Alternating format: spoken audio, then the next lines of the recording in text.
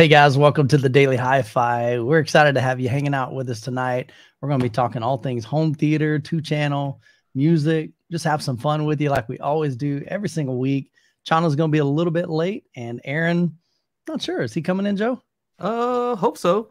All How you right. doing, man? You feeling good? Last Dude, time you said you were a little under the weather, but yes. Yeah, I had a cold and was trying to barrel through that. It's always difficult when your job is to speak. yeah. And then you've got either laryngitis. I used to get laryngitis once a year, but once I started working from home, pretty much I don't ever get that anymore. But you still get the occasional cold, and when it does, it always sits right on my vocal cords, just makes it really deep. So Yeah, I haven't been sick in like a couple years. Yeah, and typically I don't, but something happened, and I picked up something from somewhere. Like I said, I don't miss being sick. Yeah, it's not fun. Like no. What's worse is even like when you're sick and the kids are sick too. I'm sure you remember what that's like when, especially when they're like, little. Everybody's sick. You're like, I gotta take care of you, and I'm feeling sick. Yeah, like this is not fun. When they're older, it's a little bit easier, but when they're young, man, it's like, your heart just breaks, and it's like nothing you can do for them, and they're just they feel terrible, and they want to feel better, and you give them the medicine, and it just takes time, man. But yeah, we're getting ready to go on a trip, taking my family up to Vermont, doing some snowboarding and snow skiing. So we're flying 11 of us up there, even my grandson. So he's only, he ain't driving, man. I don't know. You drive some pretty crazy places, so I don't know. Yeah, no, it's a whole lot quicker to fly. So we're excited about that. Going up to a place called Smuggler's Notch.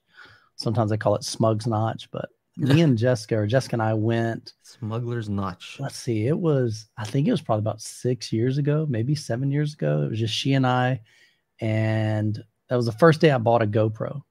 The first time I had a GoPro. And so I took it out and I jumped the first ramp, fine. Jumped the second ramp, fine. Went back up. This is the last day. Jessica was done. She's like, I'm cold. I'm going back in. She said, you go play on the train park. You've been wanting to hit that. So I go back up the lift, come back down the second run, jump the first ramp, fine. And the last one, I'm like, dude, we're going big or we're going home. And we ended up doing both. That doesn't sound like it's going to end well. Yeah, we went. Yeah, that's famous last words. Watch this. Yeah, it sucked. I way overshot the landing. I mean, way overshot it. Knifed the board straight into the snow, spun me around, hit the butt, hit the back. Last thing that hit was the back of my head. Ooh. And later on, I found out it literally cracked my helmet in two. Oh, yeah. So if I didn't have a helmet on, it would have probably split my noggin open. So it was good. I ended up taking a trip to the emergency room in an ambulance. First time I'd ever done that. Yeah. Only time I'd ever done that. But so we're not going to do that again. We're going to be a little bit more laid back. I still don't mind hitting the blacks and double blacks, but were you shook up a little bit after that though? Like immediately after that happened? I don't remember probably about 15 to 30 minutes of that whole ordeal. Like the last thing I remember was coming down going, oh crap. Like I knew it was bad, like really bad. So was your memory better before that incident? Nah. I've always had a horrible memory. But yeah, I was in and out of consciousness. My GoPro was still filming. It fell off my head, landed in the snow. In and out of consciousness. That's not good. Yeah, the guys, you could hear them for a while. It was just quiet, and then somebody skis up, and they're like, "Hey, bro, you okay? Bro, you okay?" And then eventually, a snowboarder crawls over, sees my GoPro, grabs it, crawls it over to me, puts it upright, and you see me just laying there, man. I'm barely moving, and they're like, dude, don't try to get up, just lay here. But we never, in that whole, I don't know, 10-minute video, you never see the ski patrol. And I don't remember any of that. If it wasn't for the video, I would have no recollection of that. So there's at least 15 to 30 minutes that I don't remember. The next thing I remember was just like in the movies where everything's blurry and dark and it starts to get brighter and in focus. And there's a guy leaning over me. He's like, "Sir, can you tell me your name?" I'm like, "Yeah, it's Michael Stevens." He's like, "Do you know your birthday?" And I tell him, and I'm thinking, oh crap, he thinks I'm brain dead. And so I just start spouting off my anniversary date, everything, just to see if I know all the answers. I'm good. I was trying to figure out if I'm jacked, you know. You want to say what's up to some of these people in the chat? Yeah, man, I even see Villaman. What's up, buddy? Good to see you, Cleveland. Tim's in the house. Villaman, perfect. Going. Oh, you nailed it, man. Yeah. Victor, True Voice of Reason. Good to see you. Ike's in the house. Xander, Gary, Ronster, Slim, as always, Derek, Jed, Billy. What is happening, guys? Hope y'all are doing well. Yeah. We say what's up to Tim already, yeah? Reverend I did. Yep. Tim was way at the top. Well, actually, he was probably he was the second one after the Villain Man. All right. Yeah. C Biggs in the house. Yeah. Yeah. Yeah, we got some regulars here. Absolutely, man. Ripe Wave, good to see you. Sorry, I had to do a few things because it was kind of last minute. I'm always last minute when it comes to setting these things up. Yeah. There's a lot to do, you know? After show stuff that I have to set up. That was everything, man. But yeah, Villain Man, what is the last video I saw? I saw him reviewing something recently. I saw he said had some Arendelle speakers. Yeah, he's had those for a while. Yeah, they're smaller ones though. Oh, he got a new set. Okay. Yeah, a whole new set. So, you know, I didn't get to watch the whole video. I just only go to the part that says perfect, and then that's it. Man, he's killing your analytics, Villain Man. No, I watch them. I'll watch them. Yeah, later. right. I will. Yeah, you're like, he closes the browser. YouTube says, that video sucked. It must have been some clickbait stuff that Villain Man was putting up there. Don't they track if I hit like save to watch later? I don't know. I feel like that should count for something. Like it should give you more if I save it. Yeah. Like, if I saved it, that means it's a good video. I don't know. Like probably not. Probably not. Sorry. It's funny though, the longer I'm on YouTube, the less YouTube I watch.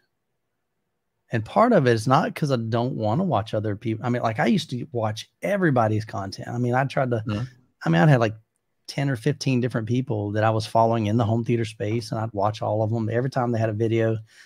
And now it's like, just the more this thing grows and the more responsibilities you have, and it's just like, oh man, when do I have time? You know? So yeah, but I try to catch up with everybody every once in a while. Yeah. Well, I think there are more people maybe reviewing this stuff too. There like are. When I first started, I remember thinking like, man, there's nobody really talking about this stuff. Yeah. But I see new faces all the time, and that's good. Yeah, absolutely, man. And like Jeremy, I mean, good friend of mine, and he's doing great with his channel, and he's pushing away. And so we got all these other little guys that are, they're making their space, and they've got their own kind of way and their style. And I think it's awesome, man. The more the merrier. Yeah. No, I don't like any of them. Anybody else surprised? Yeah. The moment I see somebody else, I'm like, I look like Borat, you know?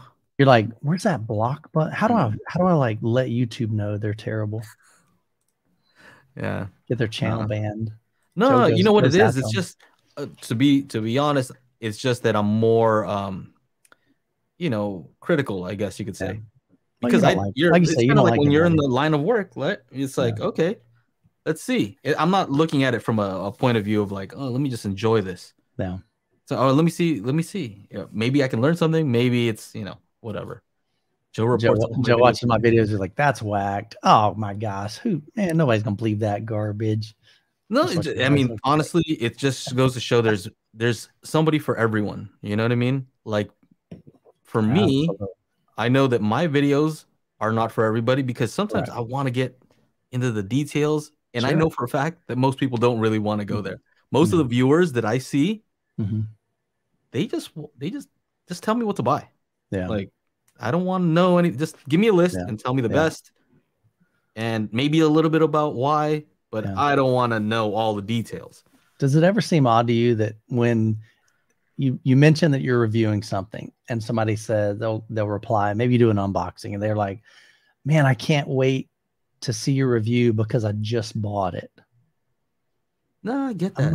I get that. I'm just thinking like, I think it's great. You want to know what I think about it, but it's almost like I want to validate my purchase by what you have to say. And it's like, no, man, if you did your research and that's better though. That's better than them asking before they buy. You know what I mean? Too. Yeah, that's the crazy thing too. They're like, hey, I'm waiting on your review before I order. And I was like, oh, no pressure there, man. Because I'm gonna tell you what I like and what I don't like. If it's great, I'm gonna say how great it is. If it's got some issues, I'm gonna share with you some issues. So I don't know. I think to me it's about kind of like when you're gonna go on vacation, right? When you go on vacation, there's a lead up time where you're looking forward to the vacation. Oh, I can't wait, right? You have the date set. And then there's the actual date when, you're actually just in the moment, enjoying the moment.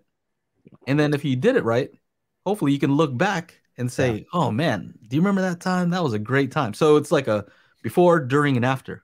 Yeah. So I think that's how it is with buying stuff too. It's like, yeah, I can't wait. You know, sometimes I like to research and watch videos about something I'm excited about buying because I'm like, "Ooh, I want to know," and then actually going buying it, and then again, I go watch some reviews, say like, "Man, sometimes I have watched. Decision, man." Sometimes I bought something, watched somebody else's video, and then I learned something about what I bought. I'm like, oh, I didn't know I could do that. So how to use it, things like that. Yeah. Shauna's in the house. Yeah, I know. Shauna will be in, hopefully. I know he's doing some stuff. Yeah. Yeah, see, Billy says he's a tinkerer, man. So he likes the detailed videos. I like gear that's more complex so you can always have a reason to mess with it. Yeah. Oh, yeah. Part of the fun. Part of the fun. Yeah. Reverend Slim said he got his spatial audio calibration toolkit today. Nice menus. Thank you. Nice. Thank you. Thank you. He's we credit him with asking Chana to do the speaker pairs section. That entire section is because you requested that specifically. Nice. So if you find that useful, it's because of that guy. And, you know, we kind of just joke around like, man, you know how much work you made Chana do? He's like, anyway. He does a lot for the community, so we appreciate him. Yeah, man. We started shipping. Chana started shipping all the discs. Did you see the picture of all those discs? I did, man. I saw his YouTube shorts or TikToks or something that he made. Yeah. One of them. Let me see. If you guys haven't seen it, it just, you know, it looks crazy how many. Like, it's just funny. And before all this, I told Chana, like, are you sure you want to ship all these? Yeah, dream. I don't know if you understand. Yeah, 1,000 discs sounds like a small number. Mm-hmm. It's kind of like if you get 1,000 subscribers, like whatever, you know, you might gain or lose 1,000 here and there. But like if you were to see 1,000 people in person, you'd be like, dang, that's a lot of people. Yeah. Especially you physically got to do every address. So kind of the same thing. Yeah. You know what I mean? Oh, packing them's easy, which is nice. You know, slide them in. Well, I mean, it is. I mean, slide them in, pull the peel, zip it. I think you have to do like 700 or so. Yeah. So that's the easy part. But manually, you know, I don't know if he's handwriting them or if he's typing them or whatever. But I think he has to print the labels. He has to. I think he writes a little personal note on them. So yeah, he sprays his cologne in there. He's told me. He said it's pretty nice. Like it's like first class. Look at this. Tim recognized that your video is darker than normal. You just mentioned that before we got on. Video is darker than normal. So look at that. I asked well, here, I'll bump it up. That's the cool thing about these fancy dancy lights, man. I've got one here. It's not your monitor? Because I thought you were saying that you turned on your monitor. Maybe no, well, I did. Now see, what I've started to do is turn down my monitor so we don't get so much glare in my glasses. But then I can't physically see, is it exposed properly? Because my monitor is now at 20% versus 80%. So tell me that's better. Yeah, I like that. Okay. I like that. See, I shouldn't be lighter than you. I don't think I'm lighter than you in person. Maybe I am. I haven't got very much sun. I'll be honest, I'm white. Oh my goodness. I live in Florida. You'd think I'd be in the sun. You too, in like California. Yeah, but you have the Canon camera. The Canon always makes you look all contrasty, like all dramatic. Xander appreciate over there. Xander appreciate the $5 super chat. He says, bro has DT 9060s and 3700 going to calibrate his setup with the U mic and RAW, but would he benefit with the mini DSP over just the Denon sub outs? Thanks. DT, so that's a definitive technology 9060s. Are those some towers, I think? Correct. Yep. Yeah. And a Denon 3700. Denon 3700. Yeah. So he's saying, would he benefit from having a mini DSP, or do you think the Denon would be just enough with the dual sub outs? Oh, you want to take that? I know what my opinion is. I like the U mic one, and I like RAW. But here's the thing: if you only have the U mic one and RAW, unless you purchase the multi EQX, or you have like a mini DSP 2x4 HD, you only have the data to know what's going on, but you need something to kind of change, I guess, like EQ and things like that. And so the 2x4 HD would allow you to do that to time align them, to EQ them, and balance those out. So I think even if you have a UMIC 1 and REW, you may or may not need to calibrate. You may look at it and go, man, we've got a flat frequency response in the room already. Most of the time, that's not the case, though. Usually, you're going to either have to move your subwoofer around the room to try to get a better response, or you'll have to use something like, the Mini DSP 2x4 HD, or like I said, Odyssey Multi XT, or not XT. What do they call it? The one you use. Yeah. Multi-QX? Yeah, Multi-QX. Yeah, so doing like a manual calibration on that. So, yeah. So I think people should know that the Definitive technology has like built-in subs, in the towers themselves. So I'm not sure if that's exactly what he means when he's using the dual sub outs. But let me think here, because typically I would recommend the Mini DSP 2x4 HD because you can basically, I'm just trying to think of what you can do on the Mini DSP that you can't currently do on Odyssey. Before Odyssey had an issue, actually. I don't know how many people know this, but unless you have the latest version of Multi-QX, if you were to go into that editor app and adjust the curve on the bass, let's say you bumped it up, right? You're expecting more bass. There's a chance, very likely chance, that you're actually decreasing the bass somewhere else. Oh, interesting. Yeah. So I'm not sure how many people know that, because a lot of people don't. So that was just with Multi-QX? That's what the editor app. Okay.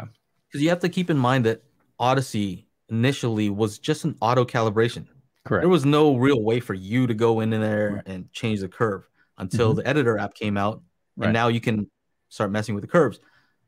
But yeah, when you raise the bass, because I noticed this too, I would raise the bass and I'd go to measure afterwards. Like, that's not what I expected to happen. What's happening here? Anyway, the new version of Multi-QX fixes that issue. And so hopefully I'll have someone from Odyssey on my channel to talk more about that in detail. Yeah. But yeah, it's something that was an issue before. Now that it's resolved, I'm not too sure why I would recommend a 2x4 HD unless you had more than 2 subs. Okay. Because you can do, well, hold on a second. Okay, I know why. You still want it because can you send, I don't think you can set independent delays. I'm trying to remember what Odyssey does. Right. What's the difference between the two? I'm not sure that you can do independent delays for each sub. Yeah. I know that you can do levels. And you can't do individual EQ. That's another thing. So with Multi-Q, with Mini DSP, you can set a separate EQ for one sub and a separate EQ for the other sub. Right. And that might be handy if you're doing something like, multi-sub optimization. So Xander did mention that he just has the subs in the tower, so he doesn't have external subs. Okay. So does that make a difference? Because I don't even know how those are hooked up. Are they? I think they're powered though, right? Like in the tower, it's powered as if they were subs. Okay. See, that part I don't know how that integrates with that. Yeah. See, this is why I like having you guys here. Reverend Slim says you can separate delays but not separate EQ. Right. Okay. So that would be the main difference. I would say try it first. Try it with Multi-QX. See if you're happy with the results. Yeah. Normally I would say just get a 2x4 HD, but I think with a new update, I can say try it first. If you already have it. If you have to buy it still now, yeah, I would still say buy it. I really like what Multi-QX has done lately. Yeah, I'm trying to look at see if I can find the back. I don't see a rear picture of it. So maybe it does have like an LFE input on the back. Reference Moon says his came with a handwritten post-it note from Chana. Nice. There you go. All right. Yeah, if you guys have any questions also, we're going to try to answer as many as we can, but sometimes it's hard because there's a lot coming through. So if you definitely 100% want one answered, then Super Chat is kind of a quick way to get our attention. You can drop like $1 or so. But we will try to answer them regardless of whether you drop the Super Chat or not. You know what's funny? Right now, I am it's showing right now 0 live viewers on StreamYard. Oh, So really? it's kind of odd. I think they have an issue going on, but because I see people chatting, Yeah. it'd be Yeah, weird if they're it was. here. It's funny. I was on the Clips live stream the other day, and somehow we were streaming to mine and to their channel, and they went live. But I'm looking at mine. Everybody's like, "Hey, is it live?" I'm like, "Yeah, we've been talking for like 5 minutes." Oh, I'm like, hit your refresh, and they're like, "No, it's not live." And I'm like, "Oh crap!" So there was So it didn't go to yours? some kind of delay. Yeah, well, I don't think it even went to theirs. It was like just delayed. So had a little glitch there. So let's see. Ripe Wave says excited. Yeah. So, yeah, a lot of people are talking about the calibration toolkit. They're excited to get it. Yeah, hopefully everybody will start to get it soon. And if you do, make sure to tag us on Instagram or social. We want to see what you guys got, and let us know how you're using it and if you find it useful. And if you have any questions, we have a Discord group specifically for that. Which reminds me, I actually did a full calibration of my living room system. How'd that turn out? So I have those Audition T5s, those monolith Audition T5s. Right. That I just reviewed. They're too hot, right? I told you the treble was just too much on them. Sure. Man, with calibration, they sound so ridiculously good. Nice. Yeah, it's crazy how good they sound. So I ran Dirac because I have a NAD T778, way overkill for those speakers. That's like, the speakers are probably like what, five, I don't know, less than $1,000 for the left, center, and right. So the two towers and a center channel, less than $1,000. And the T778 is like $3,000. So overkill when it comes to that. Right. And yeah, Dirac does its thing when it comes to time alignment, phase alignment. I'm always amazed at what it can do. Yeah. But I found that, manually setting the target curves to what I think is the correct target curve. Right. Or, yeah, I think it's the correct target curve. There you go. Makes a huge difference in the sound. Like what it sounded like to me with the default recommendation from them. And you can change it, right? So you can turn on the treble, you can turn up the bass, you can do all that. But I don't know how many people do that. Right. I think whatever it recommends, they hit send and they're done. Yeah. But it sounded like if you've ever used what is called kind of like a restorer function on the Denon and Marantz where it tries to make compressed music sound, I don't know, I guess less compressed. Really? You haven't seen that feature? I've never used that. I guess it's for like if you're listening to MP3 or bad content, it's supposed to make it. I don't do a whole lot of music listening. So it restores some of the highs. Right? Okay. It kind of sounded like that, where it adds a little bit of a sparkle or something, whatever the terminology is. Right. It adds a little bit of that, and I'm like, oh, yeah, huh? I don't know about that. I've never even used that or seen it. Where would that be? Is it the restore function? I don't know. It's there somewhere. Like settings, audio. Yeah, place I could think it'd be. Restore. I've never used that. Yeah. I usually keep it on off anyway. Right. But yeah, I was able to use my manual correction.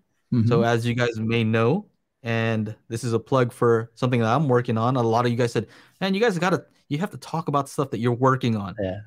I'm like, yeah, I know. I do have to do that. So I'm working on an app that is for room correction, and it works with all the different room correction software, one of them being Dirac.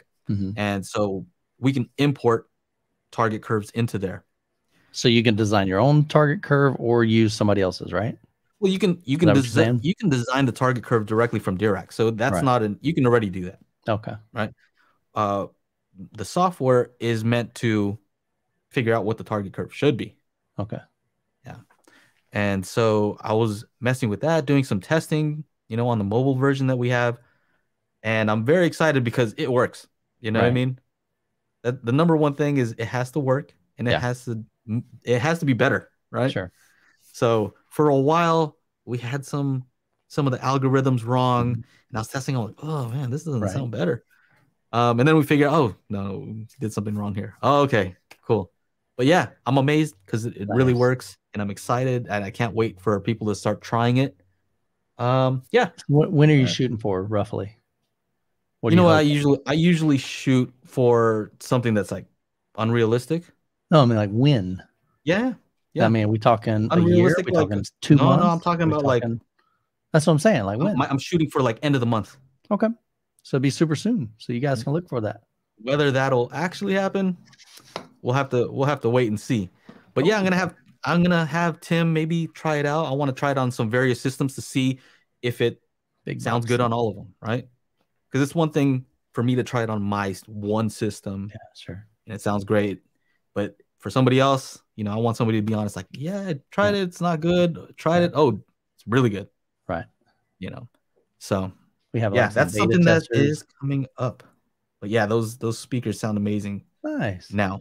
And it's good that you can get still, and I've always told people, I truly believe that everybody can have a great, in my kind of space, home theater. You love 2-channel as well, but I really think you can have a great home theater or 2-channel setup without having to like spend a ton of money. There's some great options out there, super affordable options that'll get you an amazing sound and it won't break the bank. You won't have to take out a loan. Now, there are speaker systems and amplifiers and processors that, you can keep going up as high on the ladder as you want, spend as much money as you want, but you don't necessarily have to go that route and still get an amazing experience. Right. Bill Villaman, Man, hit us up with a super chat. thank you for the support. He says, what is you guys' next home theater upgrade, change, and why? Michael, you have any changes coming up? So mine, I'm working towards upgrading. So I've had my clip system for forever, right? So I started my journey 15 years ago in this home theater, first home theater I've ever had. I've had surround sound systems before that, but they were in living room setups. And so I started off with some clips, RF83s with the RC64 center channel. Had a bunch of different surrounds, kept upgrading over time. But probably about 2 years ago, reviewed the JTR Captivator RS2 subwoofers, blew me away, sold my PB16s, upgraded to the RS2s, told Jeff, I said, hey, I'd love to hear your main speaker someday. And he said, we can make that happen. So he flew me up to Wisconsin. I had a chance to tour his headquarters. And then we went over to Tony's house. He had a full JTR system. Blew me away. Never heard anything like that. Went over to Scott Newby's house. Heard that set up. Incredible. Went over to Jeff's house. Heard a 2-channel setup with his largest towers. Phenomenal deal there. So I'm like, this is like everything I love about clips, but on a totally different level. Still had the horn load, sound, dynamics, clarity, detail, everything I love about that. I like a more kind of forward sounding speaker, but they definitely weren't bright by any means. And so I began to work towards that, got the 212 HTRs up front, been rocking that for at least a year and a half, I guess. And long-term side, I'm like, okay, one day I eventually want to start working on my surrounds and my Atmos speakers. So I'm in the process of doing that. I'll be upgrading to the JTR 212 slants. I got it wrong. 110 slants is what they call it. So they're basically, I'll be replacing my in ceiling with on ceiling speakers. They've got an angled baffle on the front. It's a coaxial driver. It's a 10-inch driver. And I think the tweeter inside it is it 1.5 inch? Anyway, so it's kind of a big Atmos speaker. Same thing with the surround sounds. My room, Rod, is 13 foot by 19 foot with 10-foot ceilings. So that's what I'm working on next. Oh, I guess I should answer. Next home theater upgrade. You know what? I have a bunch of subs in for review. So I have 3 subs right now. They're all different subs. But you can always use more 3 different brands. Oh, I have like a PB1000 Pro. I have a Monolith THX10. I have a SB3000. Right. I kind of like it because it's so tricky. Yeah. It's good for me because I do a lot of calibration, for others. I A lot figure a lot of people mix and match, so you got to be used to figuring out how do these balance together. exactly. I mean, one's sealed and one's ported. I mean, two are ported, so Yeah, they have different crossover. It's not ideal, and for right. that reason, it's good for me. You know what I'm saying? Because I have to kind of figure Sure. out different ways to make them sound cohesive. Yeah. But I have some of these. I don't know if I showed this last time. Let's see here. So I still have to test these, but these are the ELAC Vero. Okay. So is that their new series? Because I know they came out with couple of series, I think, right? Yeah, they have like 3 different series. These are the more affordable ones, and they have some that are a little bit higher tier, and then they have one that are significantly more expensive. Yeah. But there's Techno Dead. He's I think coming in. The higher ones, don't they have dual? Yeah, they have dual, and they have the different surround. It's crazy. Oh yeah, surround. You're right. What's up? What's up, bro? Hey man. But yeah, so this is actually, this one on the left is a 10, middle is a 12, and this is a 15. Nice. So yeah, I might add some more subs. I like those to the setup. Let's see. Let me take this out. Whoop. I have that, and let's see. I showed you that huge box that I have. It's I have some new stuff from RSL also. Okay. Got a lot of subs in there, huh? I know. That's one of the brands. No, maybe I should do a little shootout. I haven't heard of any RSL. I don't think you haven't. Oh, by the way, somebody asked for a quick sneak peek. Oh, that's the Speed Woofer. Okay, I've heard of the Speed Woofer. Yeah. Can you hear that? Let's see. I just haven't heard it at all. What happened? This is. Oh yeah. Yeah. So that's some very rough stuff right there. It's just don't look at the way that looks.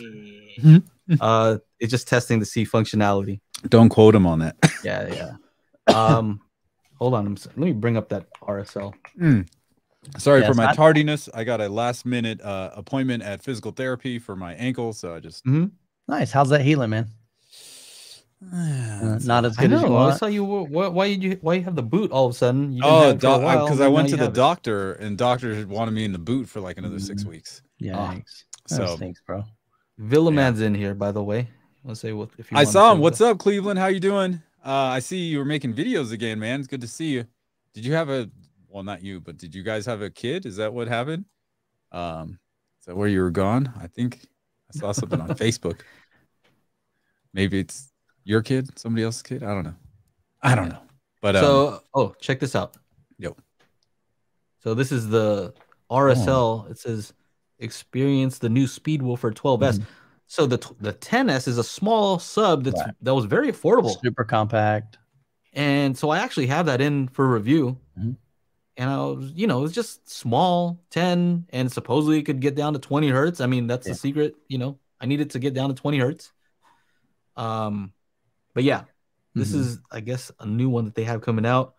It looks pretty decent. It's a big boy though, right? So that's a 12. You can look at the enclosure. Right? It looks like a much small. It's almost like what is it? Like a mono price subwoofer, just huge. This is good marketing right here. These guys are direct, right? So 15-inch performance, 12-inch accuracy, 10-inch price. Oh, that's good. I like that. Price. That's good. That's good marketing. See, look at that thing. Wow.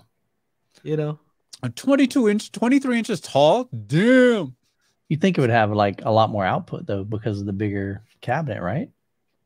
Usually. So maybe some deeper extension. 16 hertz anechoic. Yeah. Looks like it's going to handle some business. So yeah. So to answer your question, what's the price on that one? It says here, is there a price? I don't see more maybe.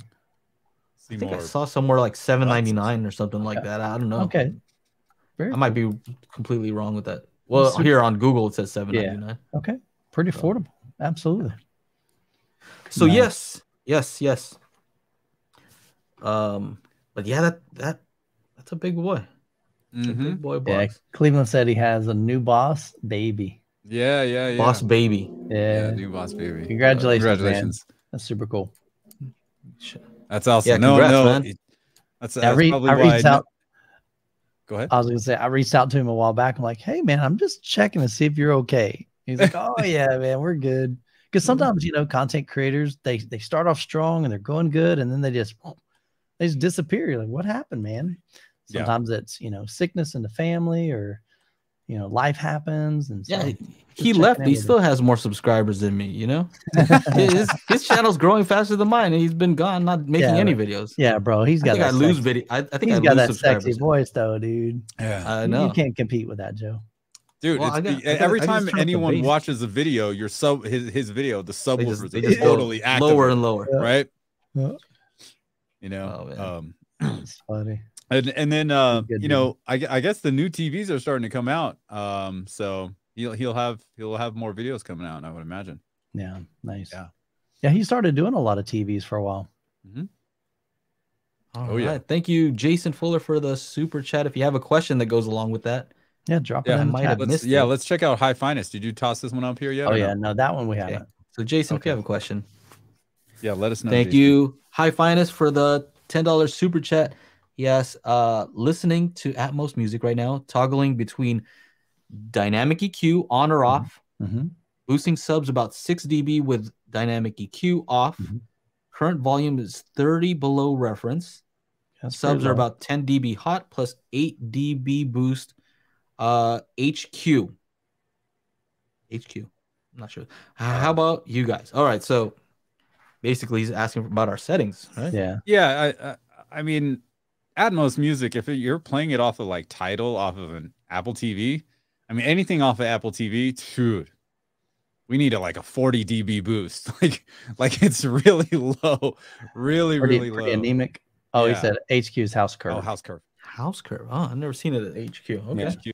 I'm like headquarters. He's fancy, man. See, I know. Hot quarter. I don't know what's happening. All right. So 8 dB boost. Okay, so subs are 10 dB hot plus 8 dB boost to the house curve. So he's raising everything up. 8 dB, and he's doing like a lot of bass going on over there. Yeah, dude. I don't run mine I typically, I'm running maybe, I don't know, like 6 to 7, maybe 8 dB hot. So, but that's just a lower frequency. I'm not boosting everything. Yeah. I'm not sure if he means also that typically the LFE channel, right, has a 10 dB difference. I don't know if that's what you mean. You guys are saying some funny stuff in the comments. I love that. Head quivering. Haute couture. So let's start making stuff up. I'd say it's pretty difficult. I finally so Joe, remember how I got that new Dolby Atmos thing? So I was able to get a good level, not at 0, so like -5 dB. Oh yeah. But it's still high finest. I think it's pretty tough, dude. Any kind of Atmos music, unless you're playing it from a disc or a file, you're gonna have to jack up the volume. That seems pretty steep though. And I know your system isn't like a slouchy system. He's got capable subs. B&Ws, all kinds of stuff. Nice. Yeah. So dynamic EQ, I turn all that off personally. If you're asking what I use, I don't use dynamic EQ. I haven't. He said he's got an 8 dB boost in the house curve. Sub gain is calibrated to 83. Okay. Yeah. Well, I feel like I need to give you a good answer for that super chat. So, truthfully, I think it's hard to tell. Like, it doesn't matter how we have our settings, because it's going to depend on our speakers in our room. And your room's going to make a big impact on that too. Yeah, it just from doing enough calibrations though. I mean, it sounds like it's pretty hot. Like, you got the bass up pretty hot, and it might sound great to you. So I can't say whether that's right or wrong. Even, it could mean that. I mean, it could be the correct amount. It's really tough to tell. If you have some measurements, that would be useful. Also, if you want to email some measurements, it might be something I can look at a little bit better through an email, right? So I think you can email info at Daily Hi-Fi, info at dailyhifi.com. So yeah, if you don't mind doing that, maybe I can take a look and see. Because at the end of the day, it just matters how they measure, and then if it sounds good to you. Yeah, for sure. There's Jason's super chat question. All right, with another super chat. Thank you. Yeah, appreciate it. All right. Thank you. All right. So he says, Jason says, my SVS subs never go into standby when plugged into mini DSP 2x4 HD. Do you guys know how to put the mini into standby, or is that even possible? Yeah, I don't know. I think my mini DSP stays on all the time. I don't know. I don't think there's a setting in there that you can disable that.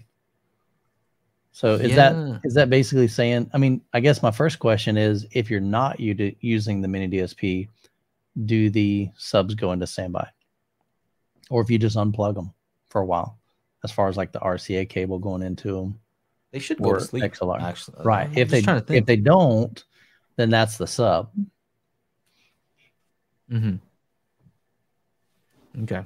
I'm wondering if you're getting any noise coming in through there. That's called like keeping always. It awake. Interesting. Yeah. You know, is your gain real high? Because you should be able to. They should go into standby, because it's not like, I think it goes by signal level. If there's a certain amount of signal coming in through the RCA, then it says, "Hey, wake up." Yeah, I think that's kind of odd. I don't see why it shouldn't go to sleep. So yeah, check that. Check to see that your gains aren't too high, and that, if you go into the mini DSP app, you shouldn't see anything coming through if you don't have any signal coming through. Right? If you see that thing like something going up and down, that means you have some noise coming in. Just dancing around, yeah. He said when the RCA is plugged in directly, the subs do sleep. Yeah, let us know. Is that something that you see in the mini DSP app? Do you see the actual bars moving at all, or does it look completely blank? Like it's not working. Reverend agrees with you. He's saying that, in the mini DSP, if your trims are high, it's it may be feeding enough voltage to the SVS to keep it from sleeping. Yeah, and if that is the case, then what you want to do is change where the gain is increased. Of course, you don't want to get digital clipping, right? But preferably what you want to do is increase the gain from, let's say, whatever the source is, right? So let's say if you have your gain on your AVR to -12, right? And it might need to be at -12 depending on your other speakers, right? But let's just say that's at -12, but it doesn't have to be. And then you have your mini DSP at +12. You see what I'm saying? It's better to kind of balance that out and maybe increase the AVR to 0 and then not have to boost on the mini DSP. So play around with those settings, but I don't see why it would not fall asleep. Yeah. Oh, by the way, speaking of subwoofers going to sleep when they shouldn't be, they should be wide awake. If you're using the spatial audio calibration toolkit, some people have said, hey, I played the call out section and my subwoofer didn't play when the subwoofer was playing. But when they played it in a different section, the subwoofer was playing. You know what that is? That's auto working, because there's no signal going to the subwoofer. And then all of a sudden it says LFE and it plays that pink noise in the LFE, and the LFE is not on. So if you're ever using the spatial audio calibration toolkit, just set your subwoofer to on if you're dealing with anything with the subwoofer. Kind of wake it up manually. Yeah. Right. Otherwise, it's just going to be like you're like going to be. I told the guy emailed me. I was like, oh, just set your sub to on when you're using the toolkit. Otherwise, it sounds to me like it's just there's no signal in there. Auto is not detecting anything, and then for the other test that you're running, it's on. So that's just one of those things. By the way, I dropped off 500-ish packages today. At the post office. I took some footage, and because it was like 25 degrees, the storm had just like broken. We just finally got some sunlight out of this whole weekend, and yeah, we just kind of stayed. We just stayed in. And how'd you enjoy doing the whatever? How many you had to do? Did you enjoy that whole process or what? I mean, I just sat there. Like I didn't like. Luckily, I didn't have to DJ because this is the first time in 12 years they closed a lodge due to the incoming snow. Right. That just means y'all had some crazy snow though. Dude, Mike, we got the most snow on the planet. Yeah, Mike, yeah. like you got to get over here, bro. On the planet. You passionate about ski, snowboarding, whatever. I'm flying out in 2 days. You got to come out here. That way.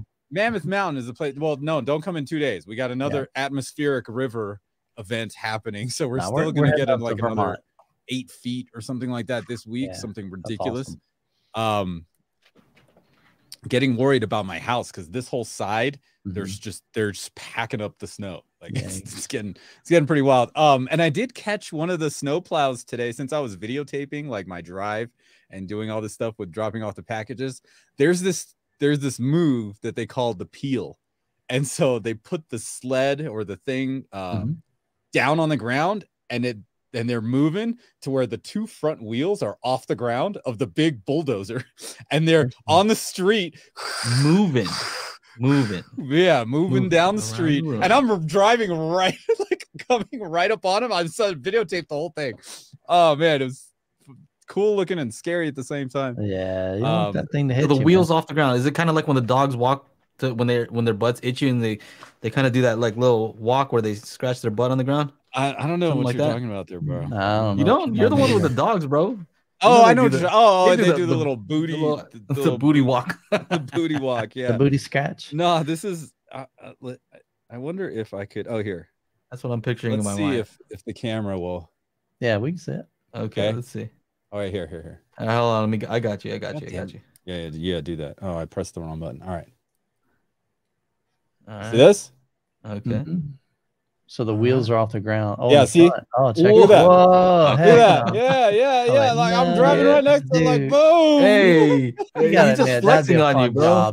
He's just flexing. He's just flexing. That was that has nothing to do with snow. He's just like, hey, there's Techno Dad. Yeah.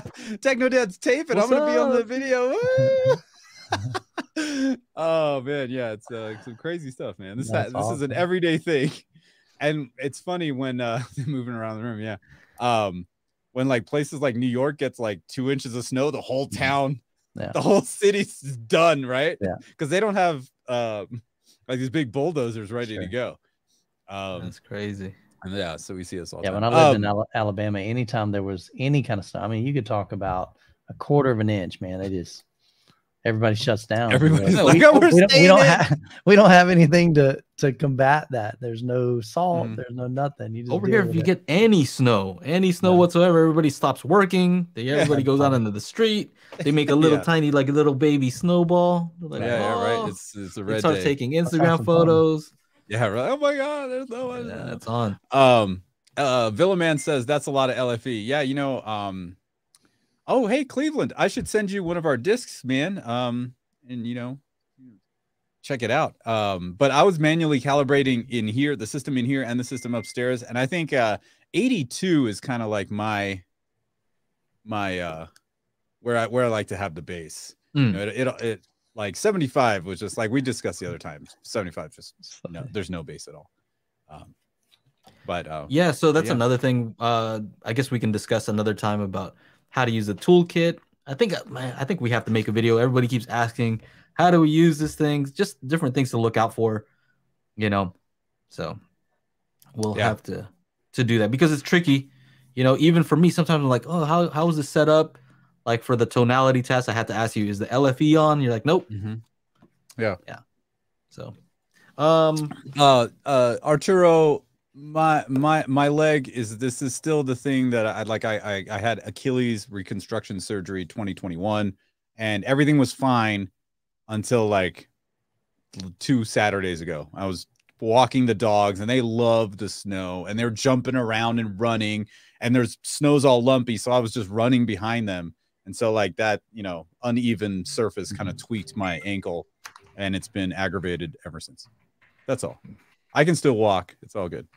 Joe Chan, I got my spatial toolkit today, finished my Atmos installation this weekend, so looking forward to checking it out. The sticky note was a nice touch. Techno Dad, hey, all good, man. I went through a full-on Sharpie, brand new Sharpie, done like 300 of those little notes. Yeah. Oh wow, we got some more super chats here. Yeah. So real quick, this one's been here for a while. Arturo asks, "I have a question. Who sets the standards? Audio department, Dolby DTS, or Oro 3D? Audio standards? Not sure what he means exactly. I don't know, but aren't THX standards like pretty like? Doesn't everybody use that like quite a bit? Like 80 hertz for your crossover.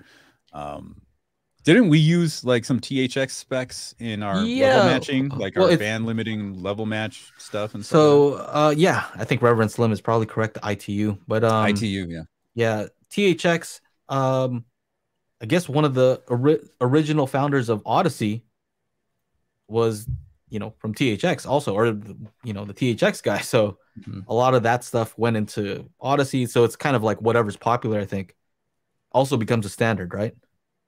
So it doesn't have to be an official standard. If it's the popular thing, that can also mean something. But yeah, I think it's the ITU, whatever that stands for. Yeah. So like ITU, there's the ITU standard for 5.1, 7.1, yeah, right? 5.1. Yeah. That's a layout that, they look at all these angles, the research, they look at the papers, and there you go. Randall knows. See, that's what I like. You guys know the answers here. Yeah. Yep. Thomas and Holman. Yep. TH right there. Yeah, Tim also knows. SMPTE. SMPTE. SMPTE, that's a time code. Yeah, I remember that. Time code. Do they also do video stuff too?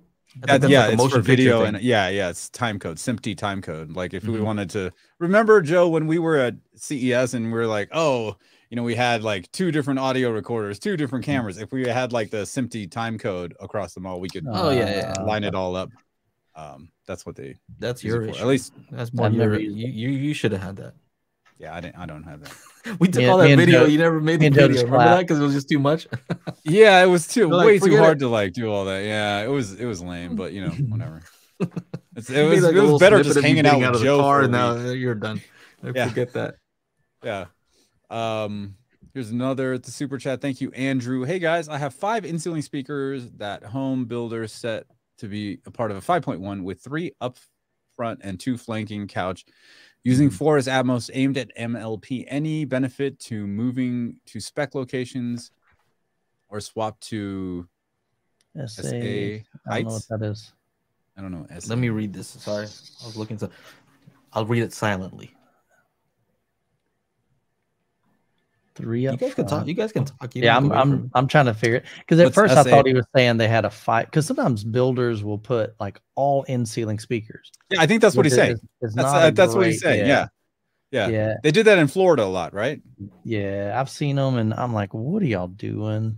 I mean, there's nothing accurate about having your front LCR firing straight down, even if you can angle it towards you. It's still weird because it's like in my room, I got 10-foot ceilings, so you've got sound happening 10 foot above you when it should be happening right in front of you.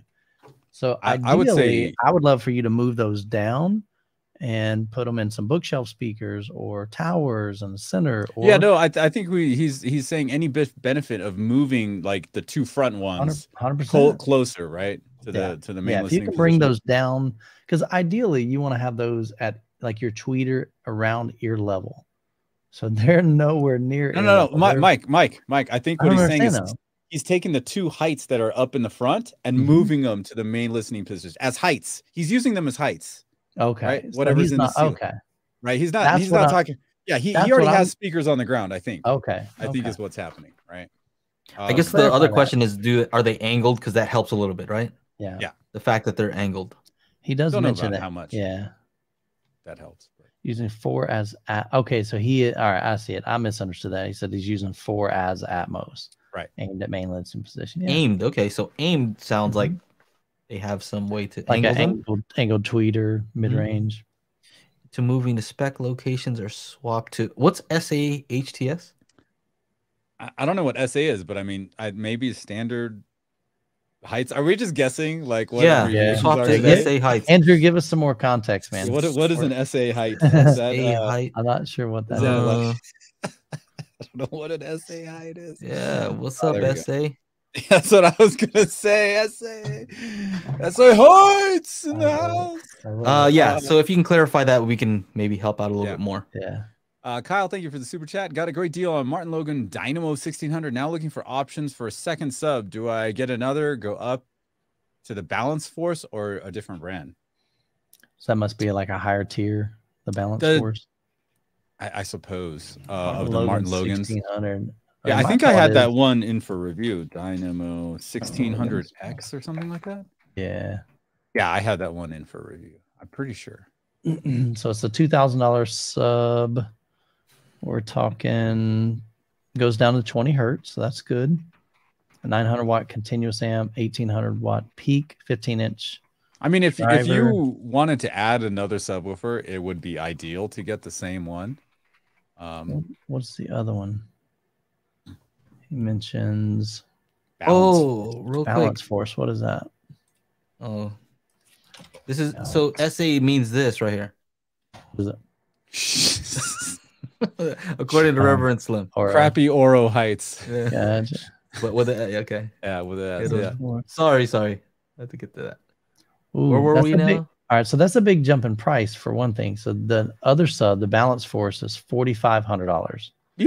So double. Two. So it's using dual opposing, maybe. That's what Kanga's saying over here. Yeah. Looks like I want to see what the response is. I'm going down. Nicer finish. It looks really nice. XLR input, so that's good. Where is they got a lot of mumbo jumbo on this page, and I did not see that. I know. Yeah, I mean, some it's just some of them are just like, what's going on? Yeah. Do a lot of people get Martin Logan subs? I don't know. I don't hear a lot of people using them. I mean, maybe I had one. I thought it was, it worked. They're pretty good. I'm not like, okay, like going to go grab like 5 more and stash them in just here. I don't know. I haven't heard too much about them. I'm not saying they're good or bad. It's just I don't see a lot of people buying them. Okay, so these go down to 18 hertz. The other ones are 20. So you're not getting a lot more lower in extension. I mean, my question is do you like the performance of your current sub? I mean, is there something that it's doing that you feel that you need more of?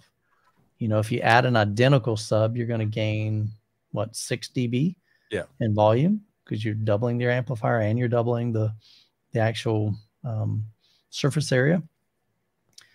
So you're going to get more output. Yeah. Mia says, I wouldn't mix a 16 with a Balance Force. Really different sound design. Okay. Yeah. So I haven't heard either one. He said, keep it the same. Get 2 1600s. Yeah.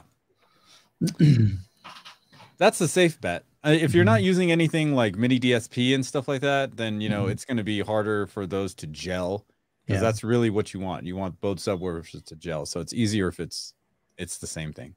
Yeah. That's it. That's it. Got it for almost half the price. Okay. We got a good deal on it. And dude, if you can get another one for half price and get 4 of them, man. I mean, get 4 of them. Get 4 of them. Seriously, dude, if he got them for half price, he can get 4 of those. Would that work out? Yeah, because he's getting them 1,000 a piece. You get 4 of those for the price of 1 of those Balance Force. So I like it, man. Damn, you're making me. I'm working on my network attached storage video and like setting all this up, and I'm like, you're like, get another 2, get 4 of them. I'm like, man, I should just get another hard drive. like they're still 40% off. Yeah. We got another super chat from Randall here. Oh, see that? Thanks for the quick shipment of the disc. Hey, I appreciate it, man. No problem. Thank you guys for all the pre-orders. I don't know if he's serious or he's joking because you guys pre-ordered, so it took like 3 months to get here. So are you once being a little sarcastic? No, I think he's saying once they arrived, man, you jumped on it. That is true. You drove out to go and pick them up because they were going to take 2 weeks longer. Couple. Yeah, they were going to take 2 more weeks to get here on their own. So yeah, I drove down there. Like I got off work at 7 a.m., came home, went to did some stuff, walked the dogs. It was like 8:15. Sasha comes back from the gym, and then I get a call at 8:30 a.m.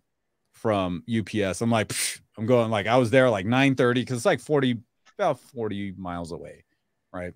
And then with the snow, because it was snowing here, it was like 25 miles an hour. And you're walking uphill both ways, so that added some. Yeah. Well, yeah. Sometimes walked on ice to get us the discs. Randall actually is also, he's always supportive. Like I see Randall comes in with a super chat. So I just wanted to let you guys know, Randall, thank you for your support always. Right. So he's always supporting in various. He's been one of our OGs too. He's been here for a long time. But truthfully, it does help us do the things that we do. Right. All of it kind of adds up. It allows us to have Tim edit the videos, and because we have daily HiFi, it helps us when we have a new product. And a lot of times we meet people here. Reverend Slim, we met here, so it all kind of works together. And just allowing us to do this is, it's really a great thing. So thank you guys. Jason asked, where can you buy the calibration discs? It's spatialcd.com. Oh, I totally spelled that wrong. Thank you, Ike. Ike was in there with the link. That's hilarious. But yeah, you should see it. So I took footage of me loading the car, and so there's snow all over the place. It actually looks real pretty this morning, and it was like 25 degrees, but it warmed up. It's like 45 now, and just like snow's melting. We're starting to get like little rivers coming down. It's getting kind of hairy. But what Kanga, so I sent a video to Kanga. I walk outside my house, my front door, and there's this huge pile of snow. Like I couldn't even put it in the video. Like it's so high, like you can't even, you can't see the top of it. It's crazy. I think it's funny that you still call him Kanga. It's like, oh, sorry, Siphonics. Siphonics. Well, you have to be old school to understand why he's calling him that. Yeah. That's kind of funny. Big hello from the Netherlands. What's going on, Poncho? How are you doing? Kanga, I'd like you to meet GoPro Youth Man. Oh, mercy. Yeah. He's an OG too, if he says that. Yeah, that guy. So Bodhi, we'll definitely get you the PDF. It's just a matter of sending you a link. So yeah. And then there's also a link to the PDF in the disc insert. Along with the link to the Discord. It's all there. It's actually an online document, so we can change it. Yeah. It started out as 5 pages. Joe made it 15, then 22. Then it started adding photos. It's like at 26 now. So it just keeps getting bigger and bigger. Yeah. Just like my credit card balance. Ayo! Oh, by the way, check this out. Did you guys see this? What's up? Boom. Look at that. Oh. SG Joe. SG Joe. Should I open mine? That's your Apple ones, right? Yeah. Yeah. Yeah. These are pretty cool. So this is, of course, for testing out different mixes with the AirPods Max. We want to make sure that it sounds good on everything. So I got the blue ones. You got the blue ones? Oh. Yeah. Adventurous. Looks like yours are blue, Joe. These are gray. These are the gray, yeah. Look blue on the picture. Yeah. And you know what? One thing I want to say is I thought that these were just gonna pair automatically when with the Apple TV, like because I have a MacBook Pro, I have an iPad, and supposedly you sign in with your Apple ID on one, connect these on one, and then supposedly it's supposed to find it on the other ones. Didn't find it automatically on my Apple TV. I had to manually pair it. I'm like, isn't that the whole point of the special chip in here and everything? Anyway, live unboxing. Boom. Oh, those look pretty cool. ASMR. Yours doesn't say SG Chana. How come it says CEO right there? Why you gotta? It says CEO. How come you got flex? Where is it? I actually haven't seen it. There it is. There it is. It says the same thing. I can't even. Okay. This is probably way too tiny. Oh crap! This is small. I know, right? You saw it. No way. I don't even think. No way. Yeah, no way. I don't see it. No way. Oh, right. It's right there. My face is in the way. Why are you shooting? There. Okay, I see some a little bit. It says there it is. There we go. SG Ghana. Not bad. Wait, did they spell my name wrong? No, no. That'd be rough. So yeah, that's cool. Something cool to play with. These are, super handy. Have you tried it with your Apple TV though? You should try it with your Apple TV. Dude, I literally just opened the box, man. Oh, I guess you have AirPods Pro. The same deal. No, my wife has my AirPods Pro because hers broke. Or something like that. But look, now my phone's like, hey, you gotta pair it. Okay. Oh, that's done. Hey, that was quick. Yeah. Yeah, so basically with these because Joe had a great idea. He's like, hey, you can make your music mixes specifically tailored for Apple products. So my next Atmos mix for like home theater and stuff, I'm gonna offer a file. First I got to figure out how to deliver a file like that. But if I can figure out how to send you guys Dolby True HD content, I'm sure I can be able to find some like headphone stuff, how to deliver that. But yeah. Mark Wilson says, any updates on the app? Yeah, we did mention that a little bit earlier. I got to make it look at least presentable. I don't really want to show too much because it's just in a state right now where we just want to test functionality. Yeah, we want to make sure it works and worry about making it look nice later. But you don't really want to show that off. He'll work on the packaging later. Yeah, exactly. Exactly. Yeah, it looks like it looks like any kind of Pioneer. I mean, graphic user interface from the 90s. I mean, it looks like that, right? IQ, like the Yamaha. Yeah, it's like a house. You see the frame come up and it doesn't look like anything yet, and then all of a sudden they put the walls like, whoa, dang! All right, yeah, we got a roof. You need the foundation. You need that. What else we got here? Scott asks, what? With Dirac Art, can you mix subs of different capability? For example, 1 large sub for low hertz, 3 small to cancel the room modes. Have you tested it? I mean, Scott, that was Scott. Hey, Scott. Yeah. I don't know about with Dirac Art, but like we do that. My sound guy would do that when I do live stuff. He'd have the 18s for like anything below 30, and then he'd have the 15s for like 30 to like 200, and he had the 12s to go from 200 to like 600 or something like that, or 500. I don't know if you want to do that in a home theater, but Paul, yeah, you said Yamaha. I'm listening now. I saw that. Yeah, he's cracking me up. So yeah, to answer that question, can you mix subs? Yeah, I think Dirac does a pretty good job when it comes to phase aligning subwoofers. The only issue that you might have is that they're not really testing to see the distortion limits. They're not maxing out your sub. And, let's say if one is way more capable than the other sub, it doesn't really know, right? So, oh my God. You got to always, when they say trust but verify. So let it do its thing, but listen. And if you hear anything weird, you might have to go in there and manually not allow the sub to go as low. But yeah, it's possible. If you think about the way Dirac Art works, it doesn't even care if it's a sub, a speaker, it'll allow speakers to support other channels also. So it doesn't necessarily have to be a sub. So yeah. What else we got here? Villaman was saying that his AirPods pair automatically. Yeah, it's funny because I have 2 Apple TVs. The one in the bedroom, it just wouldn't do it. I had to manually do it. The one in the living room, same model. I don't think it's a newer one at all. I turned it on. It's like, hey, I found you. I see it. What he says there's always a pop-up asking me to press the TV button to pair. Yeah, I'm not talking about that. I'm talking about even just getting it to pair. I had to pair it like a Bluetooth speaker, or a Bluetooth headphone, where you have to hold the button and then it finds it, and then you choose it. But I'm like, isn't that the whole point of these things? They're expensive because you shouldn't have to do that. Like, yeah. I mean, today while I was working on my a couple of things, Sasha's yelling at me from I'm in the dining table. She's in the bedroom. She's like, this Apple TV sucks. Because she's so frustrated with it.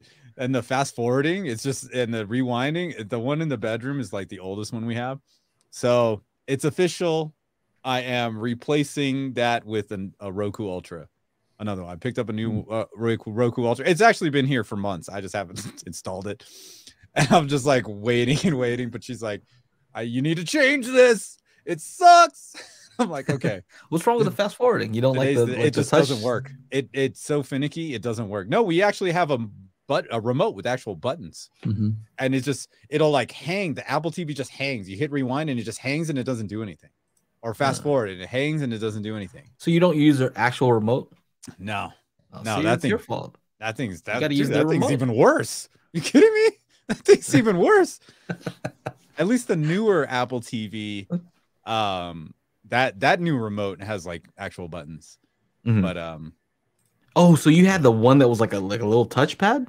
Yeah, that's that one. Yeah. Oh, yeah, that shit sucks ass. Oh, dude. yeah, that's probably not so good. Yeah. I probably have to agree. It sucks. Sucks. But no, the new one is both. It's this. It is. It's like you guys are showing. Yeah, that guy. Yeah, it's that guy. You know, where it looks like buttons, but then this is actually like touch sensitive also. Yeah. Which I usually turn off. I realize that it works well if you have a TV with very low latency, but if you're trying it on a projector system, oh man, it feels weird. Yeah, so we're moving away from the Apple TV. It's a shame. It's a shame because, you know, if you're not using the NVIDIA Shield, Apple TV is probably your best bet for like Atmos and stuff like that. But if it's in the bedroom, not a big deal. Right? I don't have an Atmos setup in my bedroom. Well, this is 9 billion speaker. Thank you again for the super chat. Thank you, Andrew, for another super chat. Have 9 bed layer speakers using the 4 of 5 in ceiling as Atmos. That's what he was talking about. Yeah. Okay. SA is the clip surround Atmos channels. I guess the ones you can mount on the the 500 SAs. Right. Okay. Right. All right. But a stupid builder layout. Sadly, I mean, the reality is, think about it. Builders, they don't know anything about home theater. A lot of them. And so they're just like, oh, let's put a bunch of speakers up here. And that's why, like I said, in Florida, we've seen them mount them in the ceiling, like all of them. And you're like, well, that was dumb, you know? Yeah. So aimed at MLP. I guess, you know, it really depends on what's the issue. You know, I always ask when people want to change something, back to this one real quick. Yeah. When you want to change something, the question is, what aren't you happy with? What do you feel is lacking? Do you feel like it's not, you don't hear them well? Do you feel like it's not aimed at you well enough to get a good sound? Like, what do you feel like is missing? I mean, I'm all for high channels in the front of the room above your speakers, your front left and right speakers. I'm all for that, right? But I mean, if you already have, you know, speakers in the ceiling, use them. I would use them, yeah, totally. But if you're trying to optimize, I guess the question would be like, how much better would it be if you changed it? And to answer that, I'd need to know how bad are they now. You know what I mean? Like, what if they sound really good? How much do they suck now? Right. Yeah.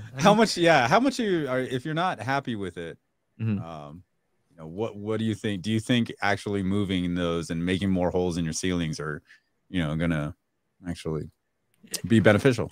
I think this is one of those questions, honestly, you should just take a picture, email us, because it'd be better to take a look, because I'd need to see where they're laid out. You know, if they're in a very bad position relative to where you're sitting, it might be better to move them, you know, or look at other solutions. But if they're already close to optimal, maybe you might not need to do that. But it's hard to tell just, you know, with what you said here. But because you're sending so many super chats, go ahead and email us, and I'll make sure to get you a decent answer. info@dailyhifi.com. Is that it? Yeah. I forget. Yep. And then Reverend Slim, he's really the guy when it comes to positioning. Man. He says, if you're in the Discord for spatial audio calibration toolkit, post pics of the room, and I'll see what you're working with. Yeah. Very helpful. The guy's a legend. Yeah. I like my Apple TV remote, and I have 3 of them at different different generations. Yeah, I have three of them, 2 different generations. Tim says is he the only one on the planet finds the remote and touchpad as an okay remote? Yeah, I'm telling you, man. If you have a TV, no, that's the touchpad one. That's the touchpad. Oh, the old school one. Old one. I don't know about that. don't know about all that. Okay, so Bodie found it. Let's see here. Okay, we got another super chat. Thank you so much for the super chat. I have one Monolith THX 10-inch now, but Monoprice are not selling in Europe anymore, but I want to buy 4 subs. Would PB1000 Pro be better? Or any tips? You know, the reason why I can help with that is because I do have a THX 10, Monolith THX 10, as well as a PB1000 Pro, and they match pretty well. I mean, their frequency range is about the same. They have about the same amount of output. They both give up around the same time. So it's a very good match, actually. Yeah, I think you're fine. And I'm surprised that they don't sell in Europe anymore. Those things are heavy. Oh, maybe there's a huge shipping cost. Maybe.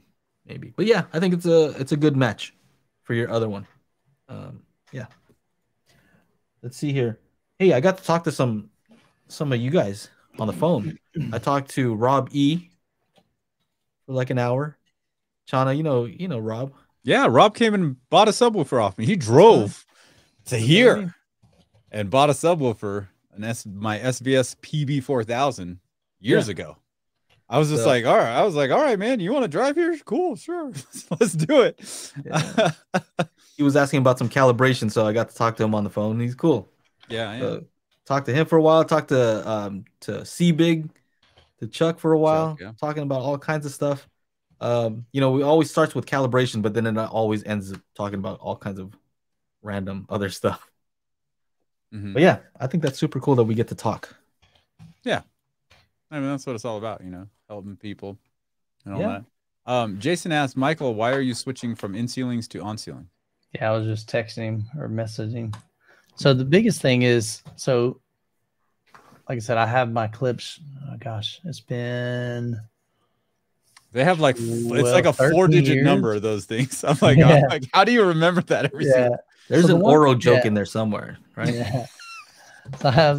So for the in-ceilings, I've got the 5800C version 2s. CDT goes in front of that. So yeah, it's a weird model number. CDT 5800 version 2.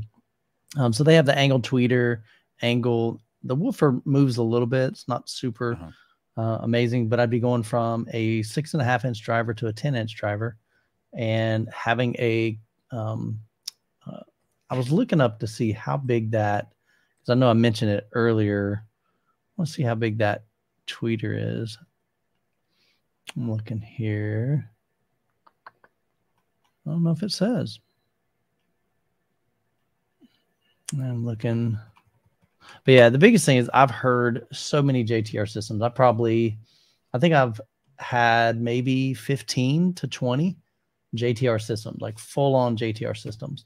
And every single one of them, I'm just blown away. Okay, so it's a 1-inch compression driver. I just found it.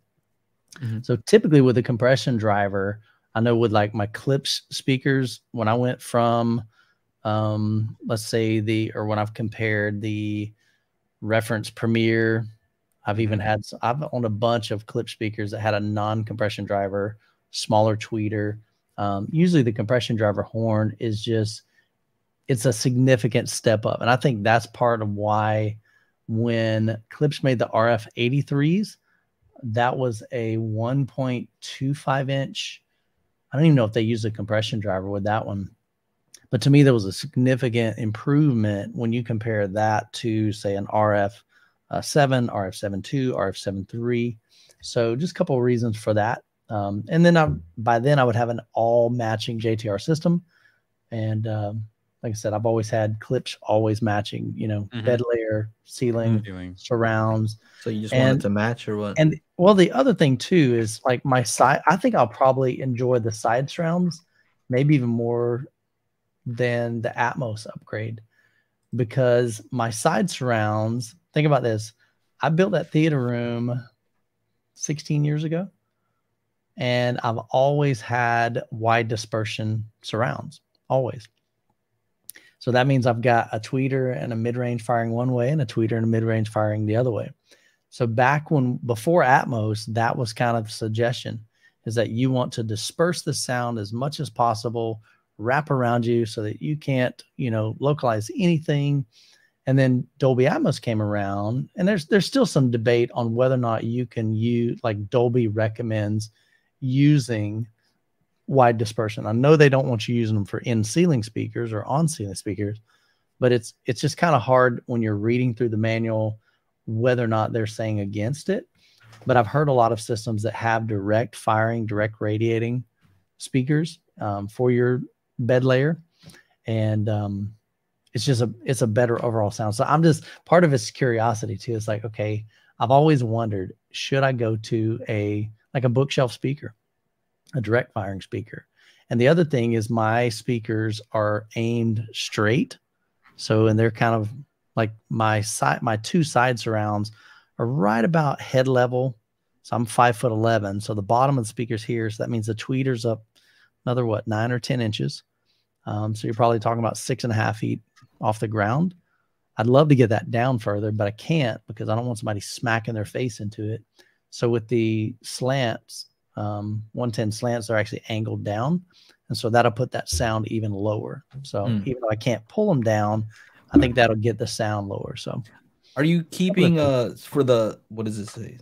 On ceiling? Are you keeping them in the same location? Are you going to move them anywhere? Yeah, honestly, I don't know. I'm going to relook at that. And even Tony, he's coming down to help me install them because I don't think they really make a mount. And in his that'll go on the ceiling, that'll like hold it. Yeah. Oh, so you might have to find probably a heavy. Or something. Yeah. Oh yeah. They're, let me see. You don't want that crashing down. No. They're 32 pounds each. So they're not massive, but you definitely want to make sure those are secure. You don't want that on your dome. Yeah. And so he's got the same setup in his. I think he's got 6 in ceilings. And so he knows how to mount them. So he's gonna help me out with that. All right. So basically I think he's curious about Oro, and he just, he wants to see what the deal is. He's curious about Oro. Yeah, Mike. It won't be an Oro setup. We got this. I like this. ABC, always be calibrating. Instead of always be closing. For you sales folks out there. Yeah, always be calibrating. Coffee's for closers. Calibrating's for closers. Is that how it goes? Something like that. You guys don't know what I'm talking about. Hey Techno, did you see my comment earlier? So was saying that Atmos is 6 speakers max, so with 15 channels, wides are useless, but 11 channel wides are always in use. So there is a configuration. If you don't have surround back, you can have front wides and then 4 height channels, and then you're running 11. So I haven't tried that yet. So I'm curious to see if the front wides are more active, and what information are they sending to the front wides. I don't know. So I'll check that out at some point. There's a whole lot going on here. But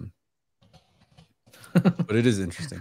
On ceiling is nearly always better, but such a hard sell. It would be like asking my wife, "Hey, can I hang 4 microwave ovens from the ceiling?" Yeah, nope. Yeah, that's fun. No. Yeah, some of them are pretty big, right? Yeah. Especially those ones.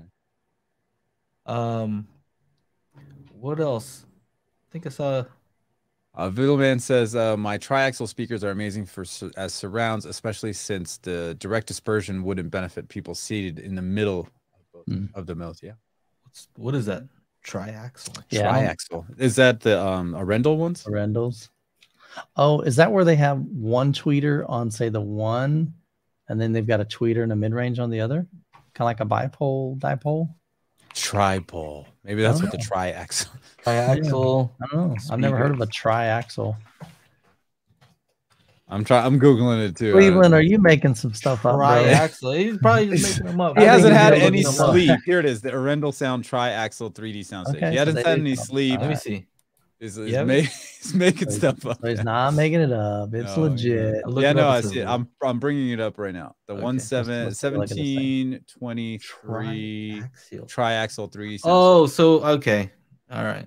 Yeah, like Yeah, so like you got one tweeter on right. And, oh, actually, so they're doing tweeters on the side, and then your mid range, and then the mid range. Okay. Yeah, where the hell? What? I see. Show me. Yeah, show there me. should be a woofer back there. 2 4-inch custom built dipolar drivers. So that's on the side. Yeah.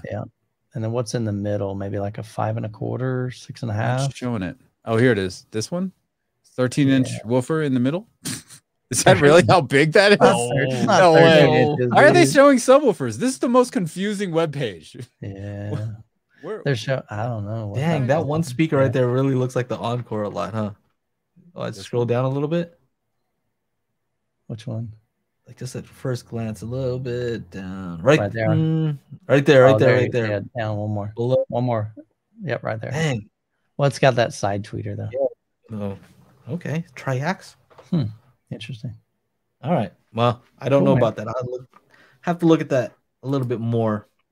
Yeah, he said they have tweeters on both sides. Everything you guys say Cleveland, I think of Family Guy. Sorry, that's Villa Man's name. Sorry, man. So speaking of calibration, I asked Michael if it would be okay if I asked this, because I was asking in the in our personal group chat. Yeah. About M-Wave. I know. Are you still gonna do the calibration shootout? So we're doing a room correction comparison. So we'll have, I don't know which models we're gonna have. As far as last year, we did Odyssey, we had Room Perfect, we had an AVR with Arc. Say it right though. Room what? Because Villa Man's here. Room Perfect. Room Perfect. What? Right? I thought he was at Room Perfect. I can't do that. Why? What does he say? It's his intro. He's like, perfect. Oh, perfect. Let's see. I forgot about that. Oh, Direct Live. Stick around. Okay, okay. Sorry. I have to go there. Room Perfect, Direct Live, Odyssey, Anthem. Did you say? Anthem. We had ARC. Anthem ARC. I think that was it. Maybe there's one more. Okay. I think. But yeah, so basically we had 5 or 6 different AVRs, and we just pretty much did them auto calibration. Didn't make hardly any changes to them because we wanted to just see how is that right? How do different room correction softwares, how do they do automatically? Because the vast majority of people are going to run the calibration. They may make some minor tweaks, but they're not going to do half the stuff that you do, Joe. They're not going to dive deep in there and tweak the EQ and build a house curve and all this stuff. Wow, that was absolutely. So that was there too. It really was? No, it was. Seriously. Yeah. Okay. So we had my pal. He was just kidding, but he no, I'm pretty sure we had it in there. And so we were able to do fast switching. And so that's the key. We want to make sure that we're able to switch between things pretty fast, because I don't think our audible memory is as good as we like to claim. Same amplifier. We're using like pre-outs and then going to the same amplifier, or built-in amplifiers on each one too? I think they were all using and these were, I'm trying to remember how big the room is. I wouldn't, how would you switch though? Yeah. I think you'd have to use an external amp, which makes sense. But then you'd have to have like a splitter to divvy everything up, right? That's what they said though. They had fast switching. Yeah, we had some kind of switcher. I don't know what brand. OSD brought some as well. We were using some of their stuff. How many speakers in total? So in that room, so it wasn't an Atmos system on that one. That was, I think it was a 5.1. Okay. All right. So just 3 up front. I think there was 2 in the back. I was mostly doing the speaker comparison out on the main stage. And so I didn't get to go in there and actually listen to it. I popped in like once just to look at it, but so I wasn't involved in that at all. So Tim, I think you were able to go in there. So he's saying that we had benchmark amps in that room. I know we had benchmark there. I don't know what was connected. I'd have to ask Ryan. We had another gentleman, Bob. He kind of configured all that and set it up. And some sub, a sub, 1 sub. We had, I think there was 2 up front. So I think it was a 5.2 setup. So, and it was a decent sized room. So, I mean, it wasn't small by any means. So that's what he said. So yeah, Tim said there were 2. Okay. Yeah, because I think I would want to. I'm kind of curious to see how we could do with just manual calibration. I feel like that is a fair comparison. Yeah. You know, because a lot of people buy an AVR processor based on the calibration, room correction. Yeah. And so with our toolkit, we're able to do a lot of manual stuff. So I'm kind of curious to see how well that would stack up compared to these other room corrections, just using the spatial toolkit. Yeah. And then hopefully if my app is ready by that time, maybe have Tim run the app and, you know, do some simple stuff basically and see how it compares. Because I'm very curious to see how it compares. Yeah. And I know Chana mentioned, you know, we could put it in like, let's say if it's on a Denon, preset 2, and you can just go back and forth between preset 1, preset 2. Can you switch that? And because I don't even remember, I thought you had to go into the menu and then change it, and then it set up switch? preset 1 as quick select. Okay. 1 on the remote. Okay. And then do quick select 2 as preset 2 on the remote. Okay. And that makes it a lot faster. As long as we could do that, there is a lot of menu right here. If you just hit option, right, it takes you to that quick setting. So right. Option, then reset, and then 1 or 2. That's the thing, though. But if we have to do that, that's going to delay that. Well, I guess if it was on a side monitor, it wouldn't really matter because nobody would see you changing it. Because the idea is we don't want people to know what we're switching between. Oh, okay. Okay, gotcha. Yeah, because then you're adding bias to it, or potential bias. Right. If you know that, oh, we switched from this to this. Oh, I am hearing a difference now. Oh, yeah. You know. They'll get a placebo effect, right? Yeah. So we're trying to, again, it's not a scientific experiment. We're wanting to provide. You just want to see, right? You just want to see. Yeah. That's all. We're not trying to award a trophy at the end of the day for anything that we do, whether it's a projector side-by-side comparison or, you know, we're even wanting to put some TVs in there. How does an OLED compare to a QLED? It's unofficial, right? Yeah, it's not an official thing. Yeah. But I think we're not trying to represent like what Robert Zone is doing with his shootouts. I think, though, if you have enough people there, it might be interesting to at least get a tally. To see, okay, what did most people like? What did they like about it? Yeah. Just so we can all compare notes. You know, your event is one that is kind of unique. You know, no other event would I even bother to ask because nobody's doing that. No. You know, so I'm just saying take it to the next level, and if you could tally it and then maybe post that somewhere where you know most people like this, and this is what they said about it. This is you know, just to get an idea.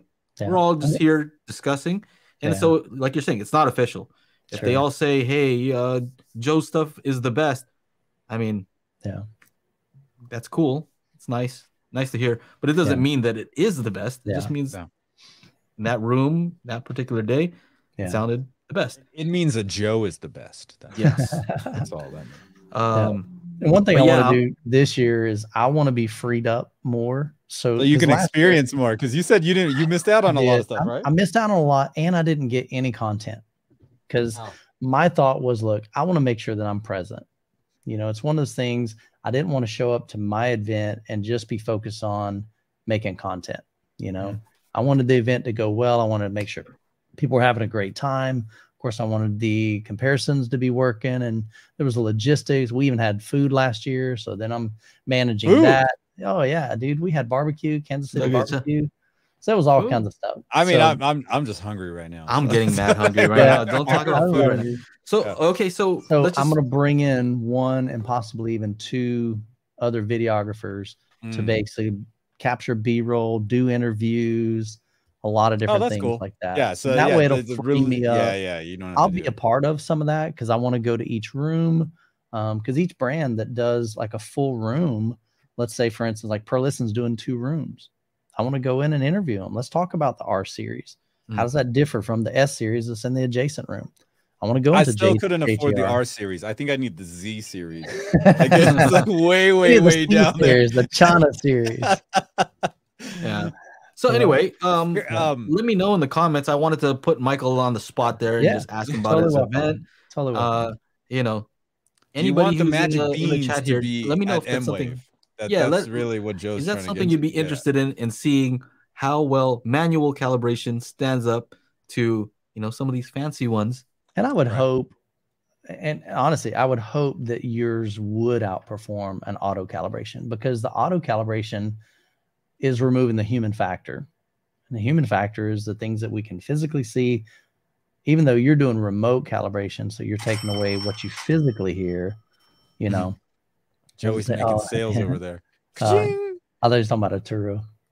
Oh, yeah. No, Arturo, thank you so much, man. Don't worry. Well, I'll get to your Z-Do in a minute. You know, I'm talking about fast calibration though. So just to be clear, I'm talking about not, usually when you say manual calibration, that means it's going to take you way longer. Yeah. I'm talking about using the spatial toolkit, doing some basic stuff, level matching, like real basic, basic stuff. Yeah. So doing that. And then if my app is ready, I think that someone could finish the calibration on that manually faster than maybe running Odyssey or Dirac, because those take a long time, to be honest. Yeah. You run that, honestly, it's not quick. That would be good, because we do have so many that we've got to get calibrated. So that's always a challenge too. So yeah, man, should be fun. If people are interested in that, I'm curious. And also off, I think you guys did that last time too, is no EQ at all. Yeah. Cleveland had Villaman had a great thing. Maybe you should also pretend to switch and see if people hear a difference. Oh, they will. Yeah. So here's the interesting thing. All right, we're switching. So Jonathan had some people over to his home. He's one of the guys in the Kansas City group, and he's got an awesome home theater. It's all JBL. I forget the model number, but it's kind of like line arrays. Yeah. But he has it for all his speakers, Atmos speakers, LCR, surrounds, everything. It's identical. Incredibly immersive. No matter where you walk in his room, you're in this bubble. It's awesome. Different sound, but it's phenomenal. So he actually did that. He had he was doing a blind A/B comparison in his own home. I think it was in his house, and they're switching, and he's like, yeah, man, I like that better. And they flipped it back and flipped it back, and then he just starts giggling. And the whole time he said, I didn't switch anything, but yet y'all swear up and down. You heard this. And so it's weird, man. Like our brains can mess with us. So we're trying to take as much subjectivity out of it, and the bias.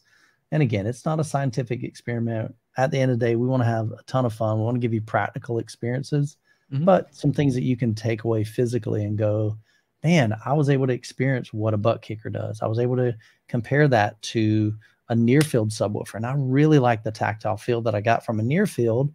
And maybe the Boss platform, you always knew in your brain that that's where the bass was coming from, because it was shaking the platform. Yeah. So it gives you those practical experiences. You can take that home and go, okay, now I want to implement something like this in my setup. So that's really the goal.